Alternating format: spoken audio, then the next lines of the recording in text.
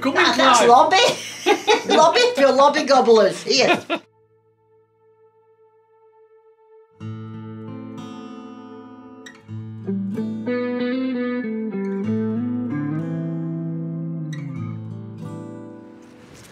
So welcome to the 19th century and the dawn of the industrial age, or to be more precise, the dawn of the factory age, because we could argue that the industrial revolution started with the Boulton and Watt steam engine, or just before that, couldn't we? And that's true. But round about this time period, as the 19th century came, a whole new system was growing up, the factory system, where people who had worked in the domestic textile industry, usually woolens, for centuries. It's one of the oldest trades there is weaving, isn't it? Because people have always wanted clothes, they've always wanted something to keep warm with. But that had been done as a cottage industry, and the people that worked there had a big measure of freedom. Not riches, and at times it got great poverty, but they did have a measure of freedom. But that was all about to change. John Kay's invention of the fly shuttle had transformed the domestic weaving industry, and they had to come up with machines that would produce enough yarn to spin enough yarn to keep up with the new fly shuttle. And it led to the invention of Arkwright's water frame and other things that we're going to discuss. But it led to the beginning of the factory system, where it moved, as I said, from the cottages into big factories. And the social upheaval was enormous. I think we sometimes overlook the changes that was made from the domestic system to the factory system, but we're going to explore it a little bit more. But first, we're going to talk about this new set of this new class that took over, the industrialists, the manufacturing class, new money. Now, with these people, there was a full range of ideas. And as far as we know, mostly, those ideas caused a lot of social deprivation. The people came to the factories, and yet they had a job, but they didn't have the best lifestyle, did they? But now and again, history throws up some fantastic people who have some radical ideas, and one of them was Robert Owen. And Robert Owen is best known for his exploits up at New Lanark, but we're going to explore him more and also go into a bit more history. Who was he? How did New Lanark start, and what became of his ideas? So, welcome to Scotland and welcome to New Lanark.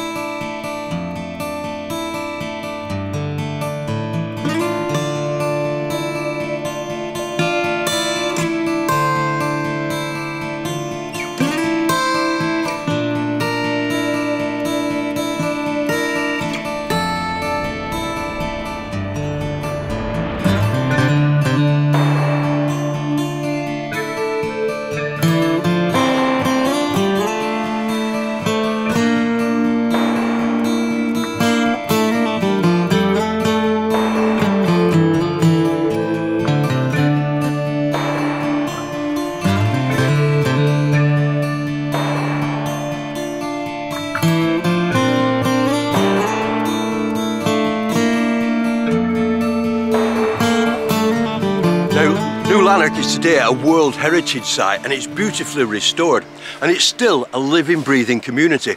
All the houses have been restored and done up, and people live here, but you're not going to see any sky dishes, I'll tell you that now. There's also a fantastic hotel and visitors centre, and you can take a walk up towards the falls on the River Clyde, and that is why the mill is here in the first place. The water power on the River Clyde.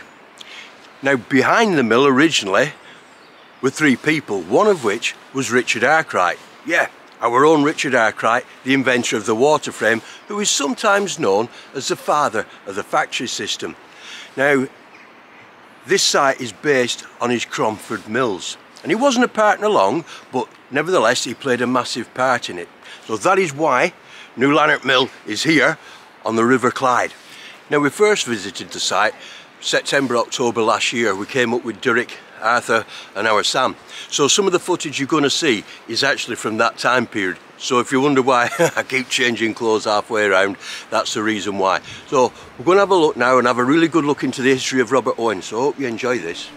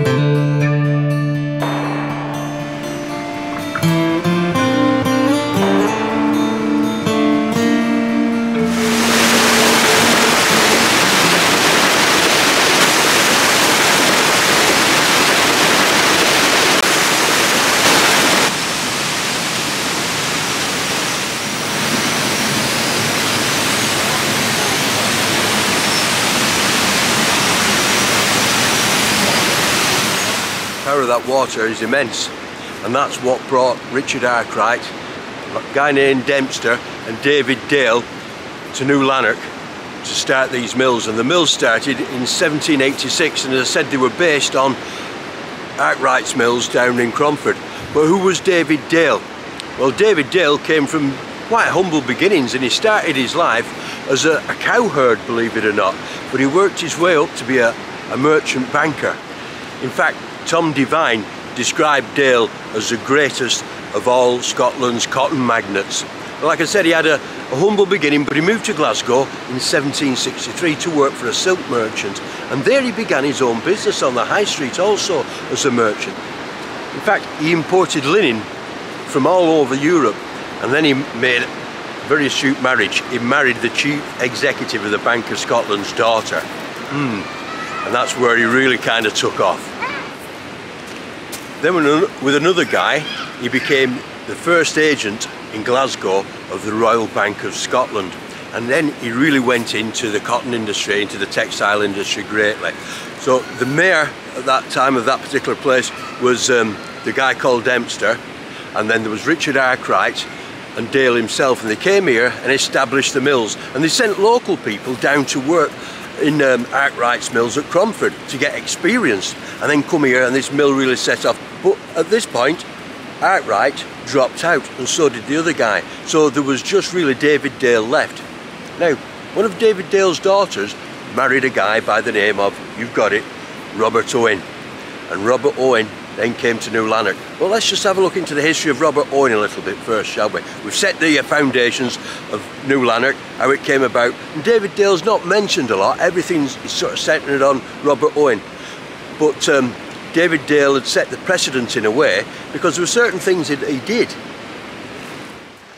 Now, obviously, one of the biggest controversial aspects of the factory system was its use of children. Now, David Dale, he brought kids in from Glasgow. A lot of them were just street kids, and he brought them here to work in the mill. He gave them an education actually as well. This schoolroom behind me is attributed to Robert Owen, but David Dale also imposed some education upon the children. He gave them a job, and he gave them at least 2 sets of dry clothes and somewhere to sleep, dry, decent quarters with food. But they worked for nothing. They worked basically for the board and lodging. Now, he's looked at that as sort of philanthropist, if you will. Well, if you do a mathematical equation, you've got a decimal point in the middle, haven't you, or somewhere along that equation, and you move it to the right or to the left, and you change that number by a power of 10. Stick with me on this. Now, we call David a philanthropist, and other people that looked after children in those days. But how far do you move the decimal point backwards or forwards on a certain subject before being a philanthropist? How close does it get to slavery? I know that sounds a bit extreme, but bear with me, and this is a big thing that we're going to talk about through the different videos we're going to do on the cotton industry, the coal mining industry this year as we look into people. So he took children from Glasgow, from the city streets, that would have had a terrible life, there's no doubt about that, and he gave them a chance of a bit of a future, a trade. But they still worked for nothing. They were still bound to live and to work in this place, weren't they? So it's an interesting subject that needs a bit more exploration, isn't it?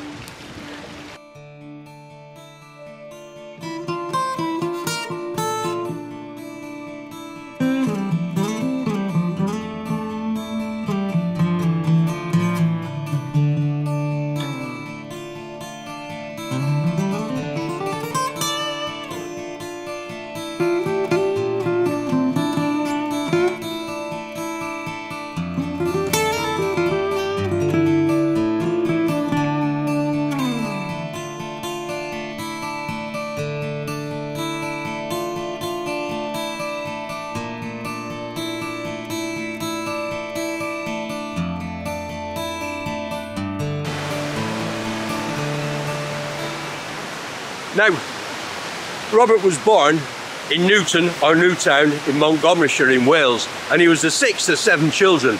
His dad was a saddle and ironmonger and also a postmaster. He didn't have a great deal of an education, what education he had, He'd kind of left school when he was 10, and he was apprenticed for a start to a draper in Lincolnshire. And that's where he would have started to learn all about textiles, all about threads, all about weaving and so forth. Now, he left there to move to Manchester when he was 18, and again he started working for the drapers in Manchester. But Manchester was where the cotton explosion was happening. Manchester always was the centre of things in the cotton textile industry. It's where the cotton exchange was. Manchester was to cotton what Newcastle, the coal exchange, is to Newcastle, if you know what I mean, to the coal industry. So that is where some of the dramatic events were happening. And it was there that he got involved with manufacturing cotton machinery and the people that were doing it. And it was there that he also got involved with a mill that had the first steam engine there in Manchester. Talk about that a bit more. Now, when Robert first arrived in Manchester, he was quite a shy sort of a lad. He would stammer when he tried to hold a conversation. He had little confidence, and he certainly blushed when he was in the company of young ladies. Well, that soon altered, and he became a fine orator. In fact, he held court in front of halls where he was trying to teach his philosophy to people who wanted nothing to do with his philosophy. And it was also said of Robert that he had a fine eye for muslin. He knew what he was looking for. He knew his trade. That obviously came from his draper's upbringing. So muslins, he had an eye for that. And muslin is a very fine cloth that can be used to create fancy goods, and that's where he was specialising. But then he met up with a guy that was into making machinery. Now, as I said, there was many inventions coming along at the time, certainly in the cotton spinning, and a lot of them were going to be powered by this gigantic force behind me, water.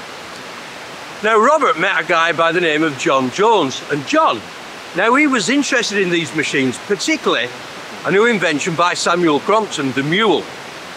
Now, sadly, Samuel, even though he'd made this invention, he couldn't afford to patent it. But guess who bought the patent? David Dale, that's right. Now, John said to Robert, when they were in company, that he'd seen some of these fantastic machines and the opportunities that were there for people that could manufacture them, and he wanted to get into it and make a business of it, and he invited Robert to join him, which Robert did.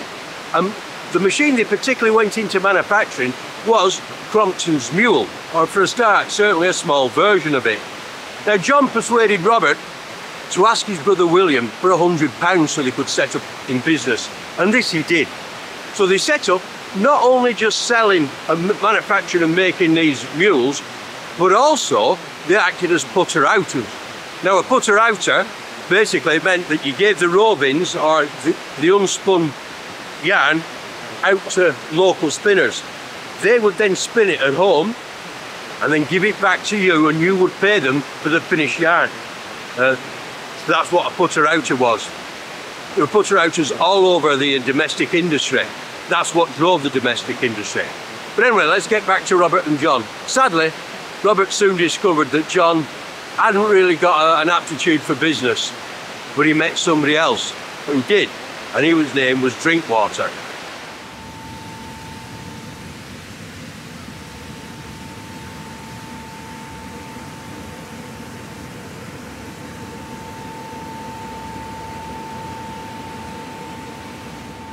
Water power still being used on the Clyde today. Fantastic, isn't it? So anyway, Robert left the warehouse on New Bridge Street, there where he'd been partnered with John Jones, and he teamed up with Peter Drinkwater. Now, Peter built Banktop Mill in Piccadilly, Manchester, which is now, I think it's still the New City Hotel. You would never think that there was such a mill there, and that mill became the first steam-powered mill in Manchester. There's lots of documentation, which again you could make a whole new video about, of Drinkwater's involvement with Bolton and Watt. And he ended up installing an 8 horsepower steam engine. Can you imagine? 8 horsepower. Now, Robert became manager of that mill. Now, one historian states that Robert was the first person to import raw cotton from the American, hang on, which island was it? To quote it correct, he imported the first ever bags of American Sea Island, and that was in 1791. Now, I don't know if that's true, but that's what one historian claims. While he was running Banktop Mill, He visited New Lanark on many occasions, I believe, and he also made the acquaintance of David Dale's daughter, and he fell in love, as you do, and he eventually moved up to New Lanark and became partners with David Dale. And then later he became, I won't say sole partner because he took on investors as well, but Robert Owen became the runner, if you will, of New Lanark Mills, and he carried on from where David had left off. Like I said, David, he had employed kids from the streets of Glasgow, give them a good start in life, but Robert took it even further. Robert had other ideas on how people should live. And as you've seen walking up this woodlands, it's a beautiful place. And one thing that was said about New Lanark in 1819, now you've seen some of the beautiful countryside walking up the river and everything. Well, it said that the people who worked here could enjoy a modicum of health and happiness. And they were considered good at that. Modest health and happiness, were they not worth more? Well, Robert Owen decided they were worth more. But sadly, that put him at loggerheads with other industrialists, your Joe Gradgrinds of this world, that really wanted maximum profits. So he became a man that was not hated, but he certainly wasn't encouraged very much. He was in certain circles, but let's go into more of what Robert Owen actually did.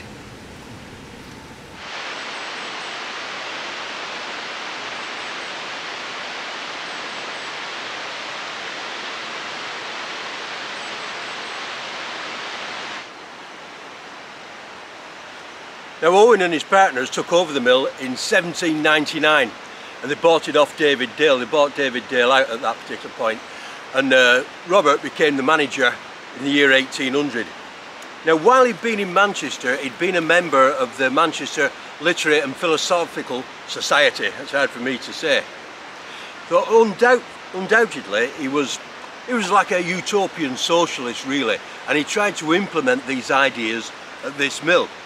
If you will, he tried to implement the new millennium there and then. Those were the ideas he was trying to plant, and it certainly wasn't something that would resonate amongst other industrialists and manufacturers, but he had a certain success with it, and people flocked from all over to see exactly what he was doing here at New Lanark, including the future Tsar of Russia, Tsar Nicholas.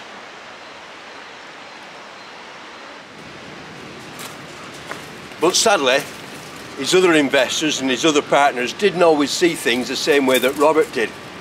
And by 1813, they were getting a little bit fed up that, well, perhaps they could have more of the share of the profits, you know, the Joe Gradgrinds were creeping in. So he sold his share, and the amount he got for it was the equivalent of 800,000 American US dollars. But that freed him up to do other things.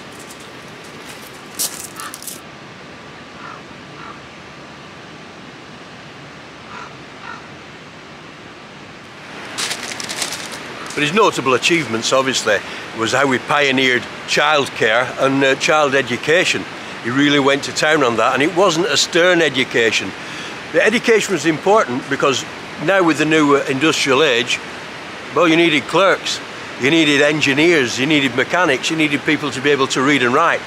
And that's a fantastic thing about education. It opens up an all new world to people, but it can be used in another way, because people can be indoctrinated to think in a certain way. But it looks like Owen kept away from these things. And another thing he pioneered, and this is really interesting, he actually initiated the first 8-hour day. Now, the 8-hour Act hadn't even come in the mining industry in the first decade of the 1900s. Yet it was Owen that pioneered it.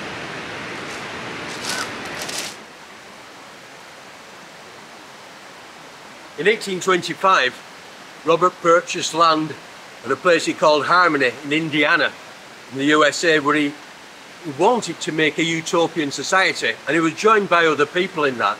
But sadly, by 1828, he returned to Britain because it was really a failure. The thing is, when you get other people involved, it doesn't always work out the way you want it to, does it?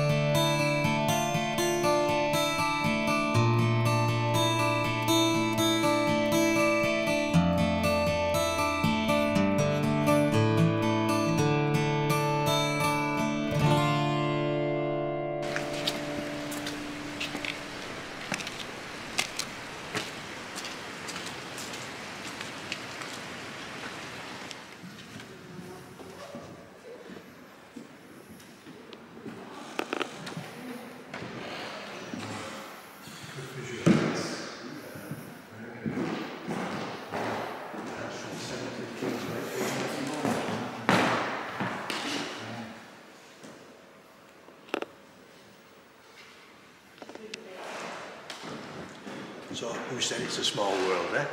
This is the upper dance room. Robert Owen also insisted that they dance, so they were up here for 7:45 in the morning dancing before the school started. You can tell they weren't Methodists.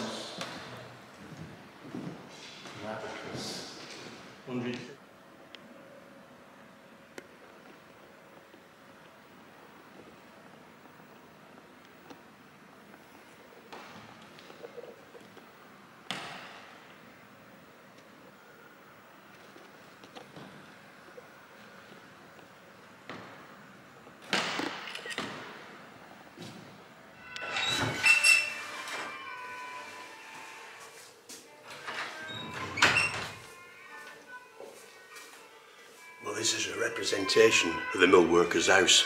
You've got it in 2 decades. The first bit down here is the 1930s, if you listen to the radio.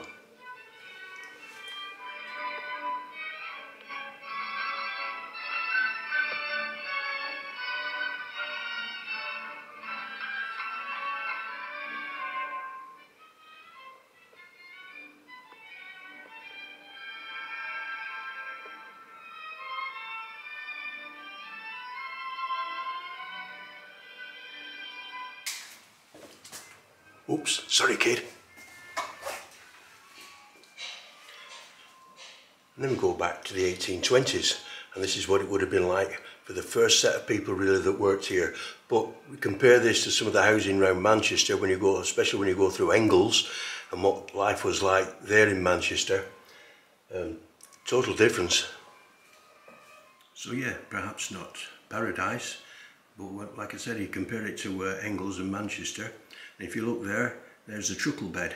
Now, it's called a truckle bed because it literally wheels our trucks back under during the day into the main bed. So this is the living space that people would have had downstairs.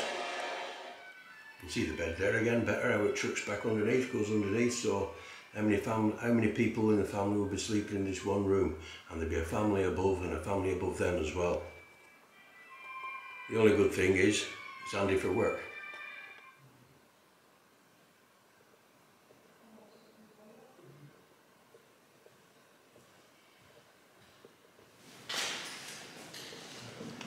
Spotlessly clean. They always work and go in the muckiest room, and the engine would be spotlessly clean. Believe me. I know what would run that. Steam, boilers. Just water. Steam power, you have boilers, yeah.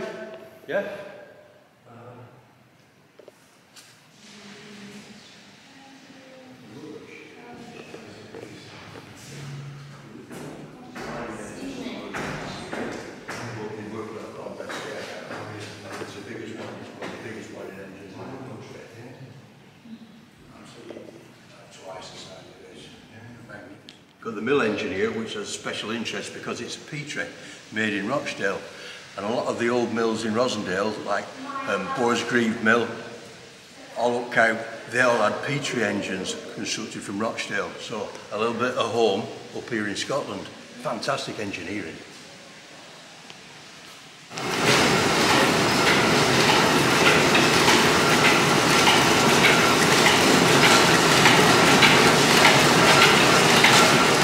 Mule frames, obviously they're not working, but the belts and the drive are, and obviously the frames will come out to accentuate the threads as it's spun and give them a better spin. My granddad used to work on these before the Germans started shooting him at the Battle of Loos in 1915. Heat stretches the threads.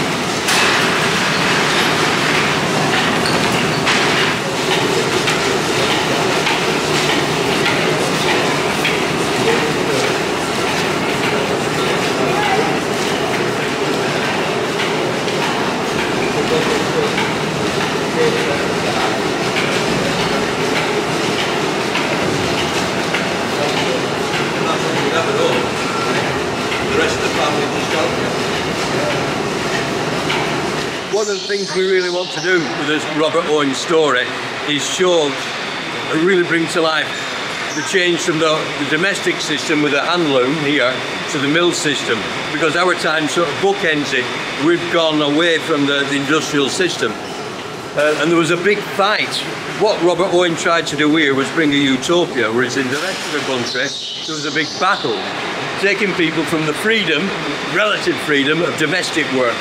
If you're self-employed, you'll understand. But I'll give you an idea. You could worship St. Monday, as in you didn't need to go to work on Monday. You just made up during the week.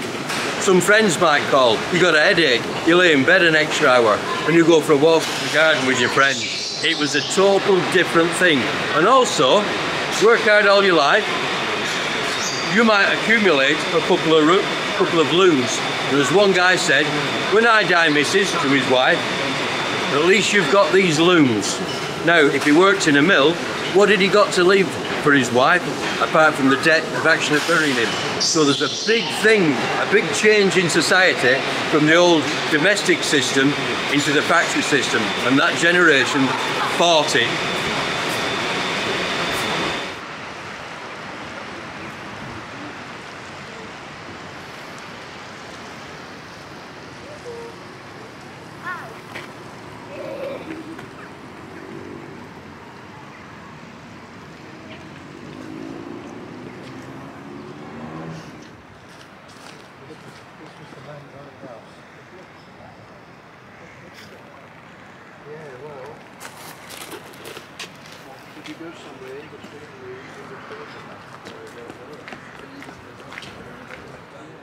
So we're in his house now.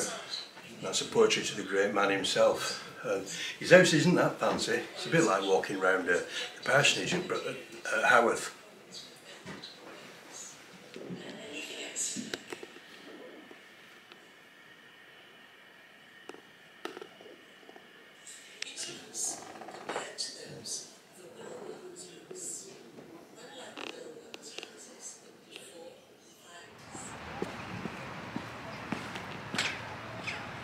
Well, I hope you've enjoyed our little view round New Lanark and a little taste of Robert Owen. But I'd like to finish on this point. This is actually his house. And if we look behind me, those like tenements with the mill workers' houses. And what really hit me when I was looking through the window out of his front room, how close he was to where the mill workers were. That's where he and his family lived. That's how much he believed in what he was trying to do. That he was immersed amongst the people that he worked with, and he brought his children up amongst the work people. Now we get today's entrepreneurs and philanthropists, if you believe that they are philanthropists. They lived in gated communities. Even to an extent, the Whiteheads in Rottenstall built their home just outside, didn't they, just on a Holly Mount. But Robert Owen lived amongst his people, and I think that's one of the biggest things I'm going to take away from here today. Now, unlike many of the men that invented the machinery that was used in these mills, Robert didn't die in poverty like many of those did. In fact, some of his sons, they provided him quite an adequate pension, so he could live out the rest of his life preaching what he believed in. That was his utopian society. He got involved in many things with social reform. He did good things. He wrote his own memoirs, which is something I would recommend you reading. And he sadly died back in 1858 and was buried back in his hometown there in Montgomeryshire. Now, we've only just scratched the surface on Robert Owen. We could have another 2 or 3 videos on him, but I hope it's whetted your appetite and you've enjoyed our visit here to this World Heritage Site. So I'll ask you to like, subscribe and share our videos so we can get the word out even more and we can build this channel. And again, thanks for watching. And if you'd like to also follow us on Facebook, our Facebook page is Rosendale Collieries, where we do tend to concentrate more on the pits around East Lancashire and also up in Cumbria. And you can also follow us on Twitter now under @AlstonCole. So again, thanks for watching and we hope to see you shortly. Good morning.